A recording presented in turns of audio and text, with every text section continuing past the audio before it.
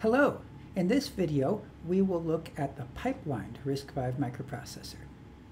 So recall that we looked at a multi-cycle processor in the hopes of getting some speed up over the single cycle, and we were disappointed. Now we'll look at pipelining, and we're going to find that this is much more effective. And in fact, pipelining is such a benefit that virtually all commercial microprocessors these days are pipelined. So to understand pipelining, think back to our example of pipelining laundry.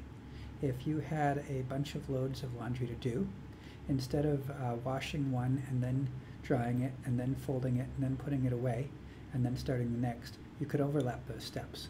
So that one load is washing while the previous one was drying, while the one before that you could be folding, while the one before that you are putting away. And that way you'd get 4 times the throughput. So pipelining microprocessor is an example of temporal parallelism, where we're going to overlap steps to get a big speed up. We're going to divide our single cycle processor into 5 stages. We'll call them fetch, decode, execute, memory, and write back. And we'll put a pipeline register in between each stage. So if we think of a single cycle processor, we have to do all those steps: fetch, decode, execute, memory, and write back. And it took about 200, if we just think about the longest parts of each. The fetch is mostly reading memory, that's about 200 picoseconds. Decoding is reading the register file, that's about 100. ALU in execute is 120, another 200 for memory, and a little bit more to set up with writing the register file. So this comes out to a little under 700 picoseconds, not counting the setup and clock to Q delay of the register. So here in a single cycle processor, it would take close to 700 picoseconds to do the first instruction, and then we could do the second one in about the same. With a pipeline processor, we're going to break it up into steps, and we'll take the time for the longest step. So the longest step is to access memory. That takes 200 picoseconds. But once we've fetched the first instruction, then we can start fetching the second instruction while we're decoding the first one. And the decoding involves reading the register file. I'm going to show that at the end of this 200 picosecond window, because later on I'm going to want to write to a register file in the beginning part and let them both happen in the same cycle. On step 3, we can fetch the third instruction while we're decoding the second instruction, executing the first. On step 4, we could be fetching a fourth instruction, decoding a third, executing the second, and doing memory read for the first instruction, and so on. So now we can overlap the instructions, and our throughput is about 1 instruction every 200 picoseconds instead of about 1 every 700 picoseconds. So there's a big speed up. Ideally, we might get a 5x speed up if we could truly break each instruction into 5 identical parts. That's hard to make things exactly balanced in practice, but we're still seeing a big benefit. So to understand how pipeline processors work, it's helpful to have a little cartoon showing what's happening in each step. So imagine we ran this program, starting with a load word. S2 gets a value with an offset of 40 from S0. Then we do an add, then a subtract, an and, a store, and an or. In this cartoon, I'm going to have the 5 different parts of the pipeline divided by registers. So in the fetch stage, we have an instruction memory, IM, and the gray will indicate that that block's being used. So we're using the instruction memory, and we're fetching load word. In cycle 2, so the horizontal axis is indicating time, and the vertical axis is indicating which instruction we're doing. So in the second cycle, the register file is used in the second half to read out 40 and S0. And the instruction memory is used to read out the add. Now in cycle 3, looking down here, the instruction memory is reading the subtract. The register file is reading S9 and S10 for the add. And the ALU is doing the addition to add 40 and S0 for the load. In the fourth cycle, that's this column, The instruction memory is fetching the AND. The register file is reading out T1 and S8. The ALU is doing an addition for the add instruction. The data memory is being used for the load. In the fifth cycle, the instruction memory is fetching the store. The register file, the second half of the register file cycle is being used to read S11 and T5. The ALU is doing a subtract for the subtract instruction. The data memory is not in use because an add doesn't need data memory. And the load word is writing to S2 in the first half of the cycle, and so forth.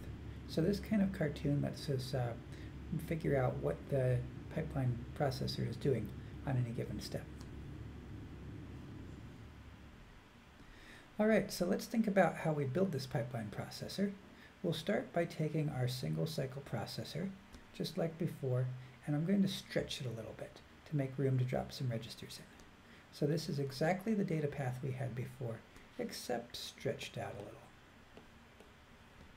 Now, I'm going to divide it into 5 chunks by dropping 4 registers to separate the chunks.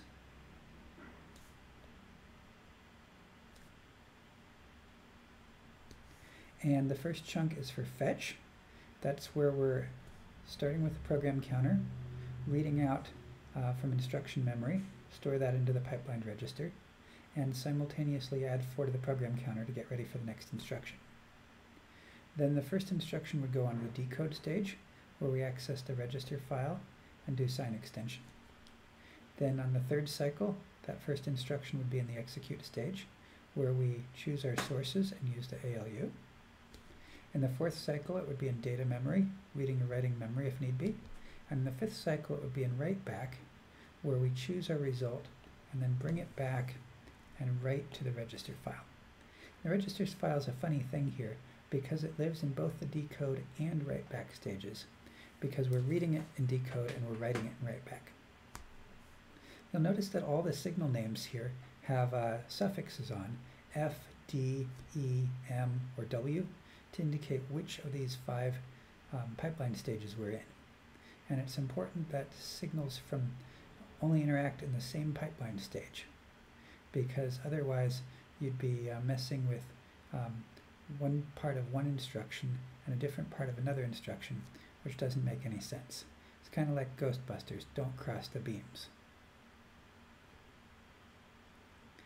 Alright, so if you look closely at this, you might find a problem, and that is that when we get to write back, we're writing a result from the write back stage into an address that depends on the instruction in the decode stage. So we write to the wrong register.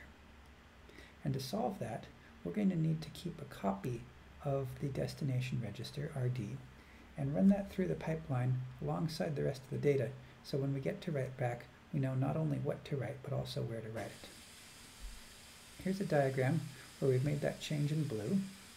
So bits 11 through 7 are the destination register, and instead of feeding it straight to the register file, we run it through the pipeline stages alongside the data. So by the time we get to the write back stage and we have the answer result W that we want to write to the register file, we also have the proper register number, RD, for the write back stage that corresponds to that instruction. Let's assume that we're writing the register file on the falling edge of the clock and reading it on the rising edge of the clock. And that way we can do a read and a write both in the same cycle. The read in the first half and the write in the second half. Now let's add control to this pipeline processor, and we'll take exactly the same control unit as the single cycle processor. So this is exactly the same hardware we already developed for the single cycle processor. It puts out the various control signals that we knew of from the single cycle processor, and those are all in the decode stage right now, because the control unit is based on the instruction in the decode stage. We need the immediate source right away in the decode stage to do the sign extender, but the other signals aren't needed until later.